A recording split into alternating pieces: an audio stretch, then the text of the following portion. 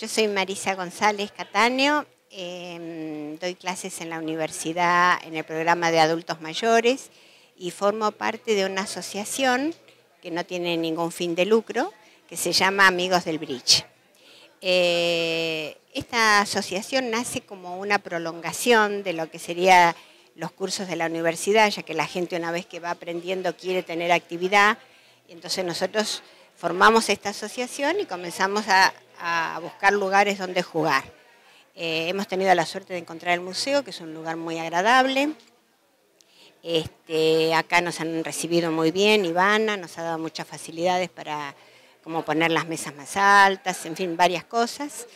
Y durante el verano jugamos los martes a partir de las 10 de la mañana y ahora ya a partir de abril comenzamos a jugar a las 3:30, 4 de la tarde.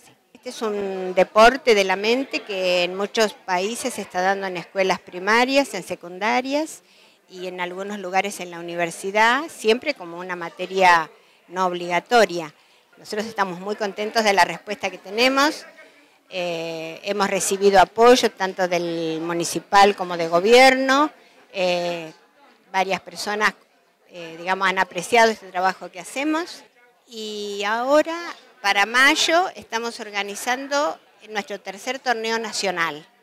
La primera vez lo hicimos en Villa La Angostura, la segunda vez lo hicimos en el Hotel Howard Johnson de acá, y este año volvemos a repetirlo en el Hotel Howard Johnson.